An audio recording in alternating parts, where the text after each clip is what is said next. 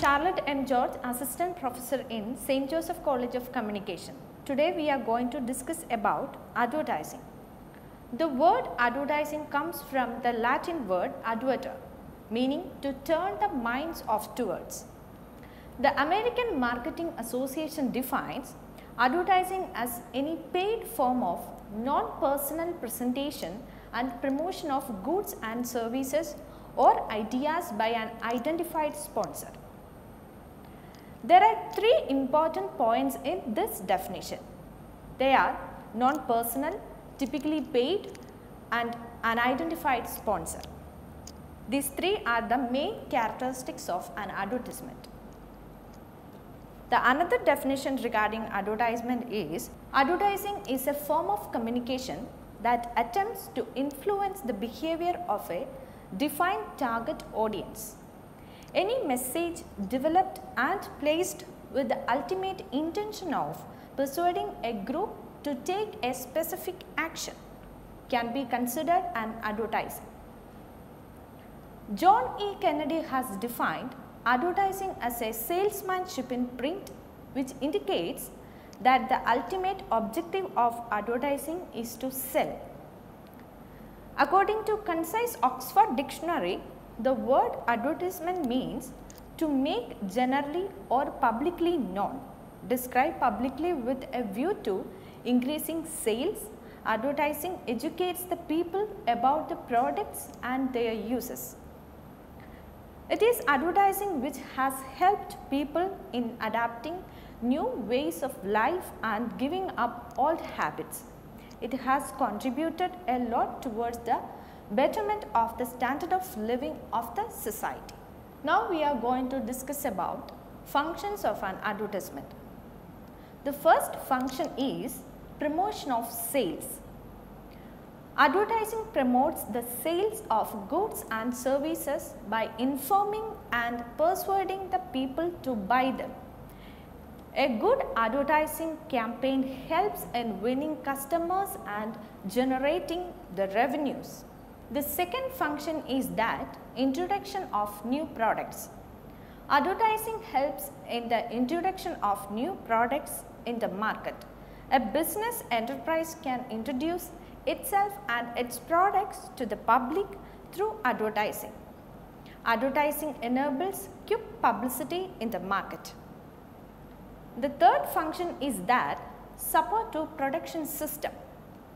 Advertising facilitates large scale production. The business firm knows that it will be able to sell on a large scale with the help of advertising. Mass production will reduce the cost of production per unit by making possible the economical use of various factors of production. The next function is that public image. Advertising builds up the reputation of the advertiser. Advertising enables a business firm to communicate its achievement and its efforts to satisfy the customer's needs to the public. This increases the goodwill and reputation of the firm. The next function is that support to media. Advertising sustains press. Advertising provides an important source of revenue to the publishers of newspapers and magazines and the producers of TV programs. And now we are going to discuss about the classification of advertisement. The first form of advertising is that standard advertising. It persuades us to purchase certain products and services. It makes consumer feel to buy it, tells its need and priority, and will think about which media they will be placed, how often they will be appear in the media, etc. Later time and space is purchased. The contract will be signed on the basis of number of times the advertising will appear, when it appear, and in the case of hoardings, at which location it appear. Examples are advertisements like Colgate ads, jewelry ads, etc. The second type of classification of advertisement is that public service advertising. The kind of advertising are planned by non-profit organization to answer a public need. Freely give the time and space for these kind of advertisements. Most broadcasting stations provide space and the time for these kind of advertisements. It will run with regular schedules with commercial. It will last within few seconds to give 5-minute. Common length is 30 to 60 seconds. And examples of these kind of ads that are Swachh Bharat, Aadhaar card ads, etc. The next type of advertisement is that social responsibility advertising. It seeks to warn against the dangers inherent in the excessive use of some product or service, the safe driving, alcohol consumption and tobacco consumption ads are the social responsibility ads. These ads are sometimes sponsored by non-profit organization or public relation organizations representing a particular industry. The next type of advertising is that counter advertising. It concentrates on warning consumers about alleged fraud or misrepresentation in advertising. Advertisement against product or service. It makes consumers intelligent on buying product or services. Examples are Naptol ads. The next category of advertisement is that advocacy advertising, closely related to counter advertising.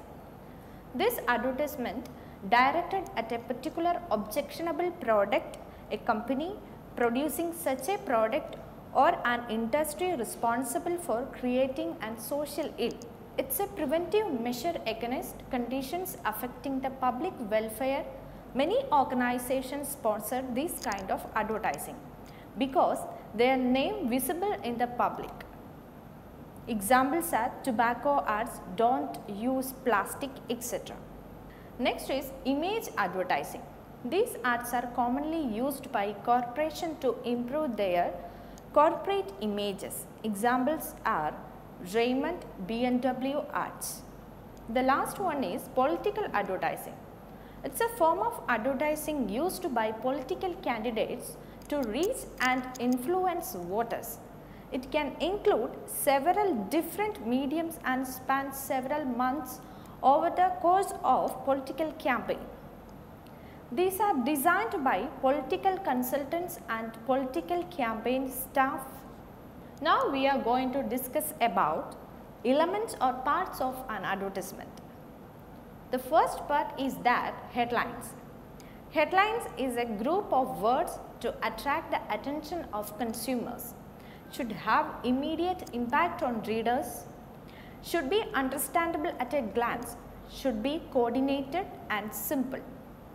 There are different types of headlines like direct headlines, combination headlines, news headlines, how-to headlines, question headlines, command headlines, etc. Now we are going to see the characteristics of headline.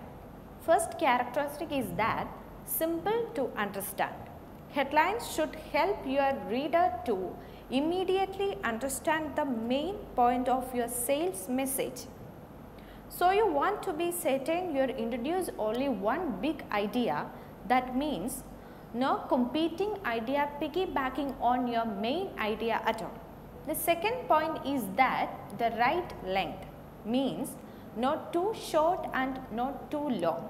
In fact, headlines that are 80 to 100 characters or 14 to 18 words long seems to perform best.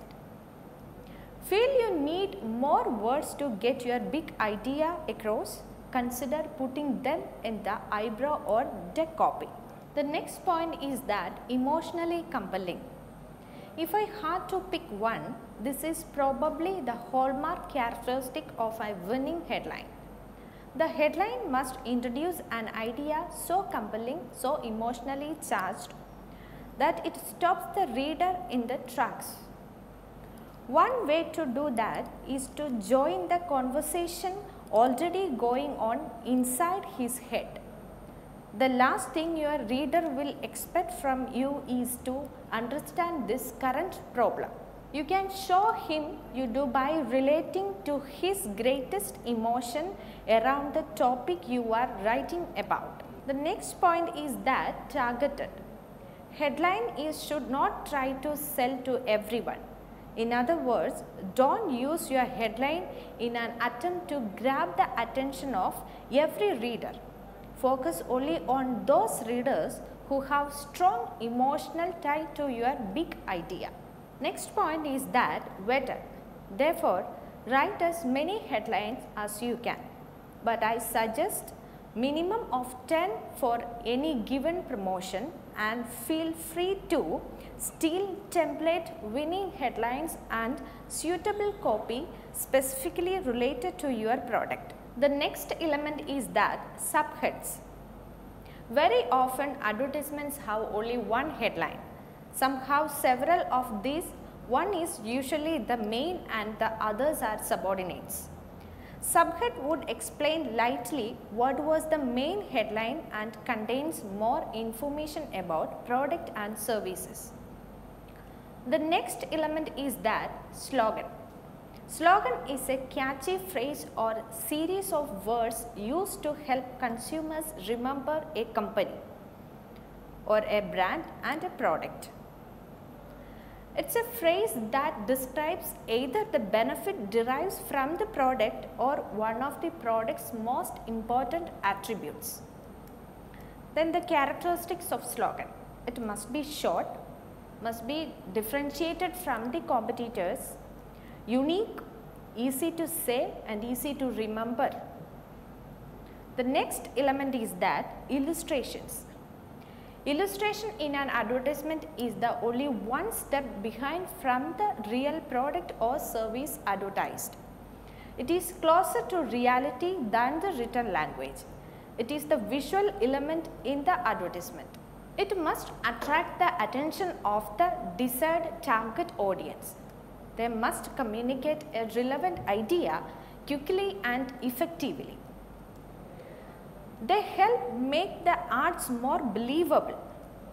It must create awareness to the audience. It must enforce a text. It must urge a better response. It must provide consumer education.